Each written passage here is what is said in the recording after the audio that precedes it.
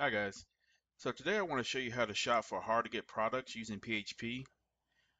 The example website I'm going to be using today is bestbuy.com. Alright, in order to get started, what we need to do is locate a sold out product. I happen to have one in mind.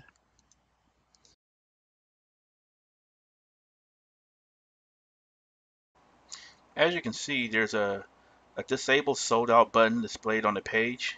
So what we need to do is write some code to search and match for that. Okay, so I'm going to do things a little bit different this time.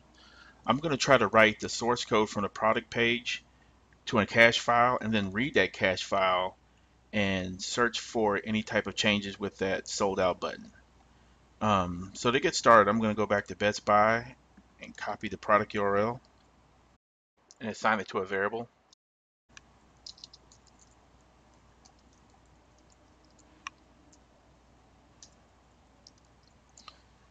And then I'm going to set our cache file path and file name.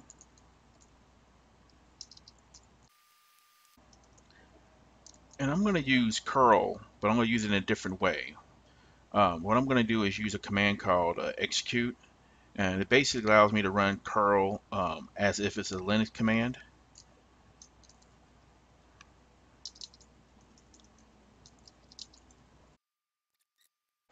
Okay, so basically this is all we need to write the data from the Best Buy product page to our cache file.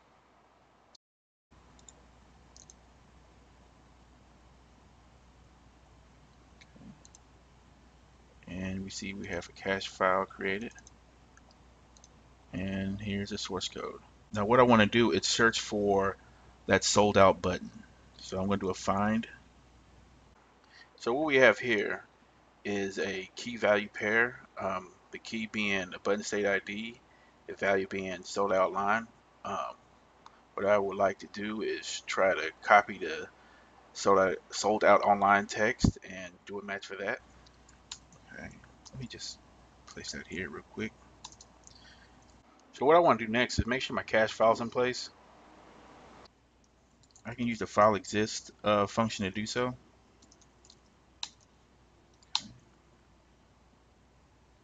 Okay, cool. Our next step is to read the content from the file and place it into a variable.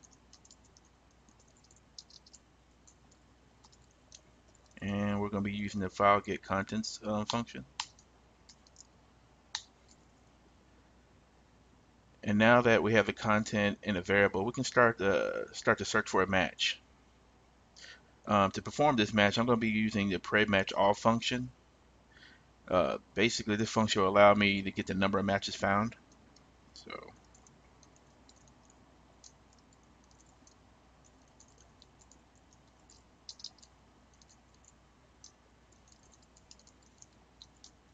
all.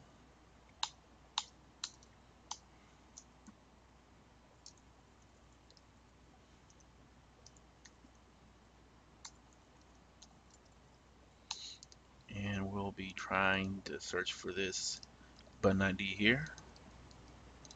And let me copy this variable down here. All right, so let's print out the number of matches it found.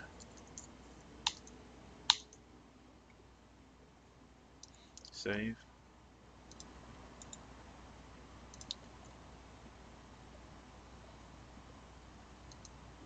And look, we found 3 matches, which indicates this particular product is offline. All right, so let's move forward with some additional checks.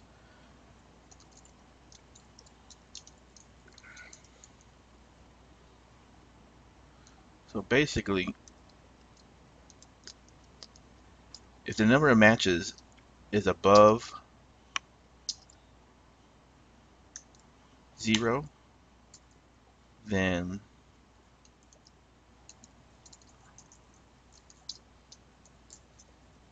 the product is sold out.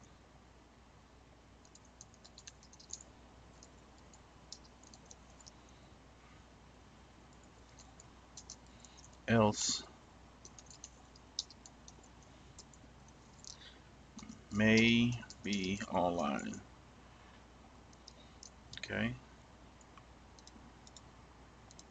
Let's run this, which indicates the product sold out.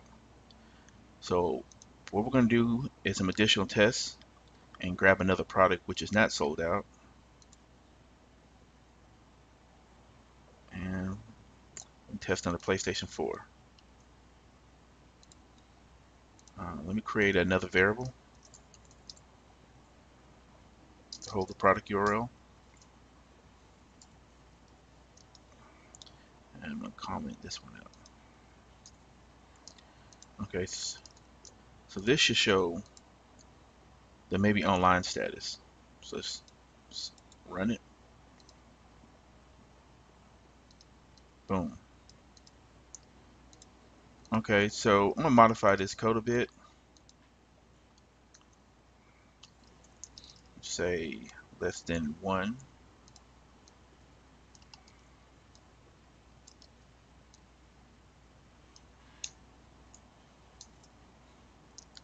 Okay, so now we're basically saying if the number of matches is less than 1, which I could just put equal to 0, printout may be online.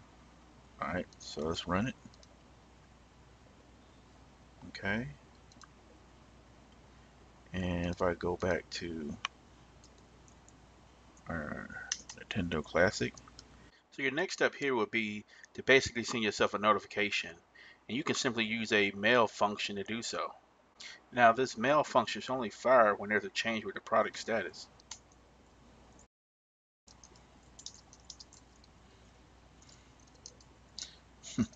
By me, son. Okay, so that's it. So our next step will be to set up a cron job and maybe run the script every hour, maybe every 30 minutes.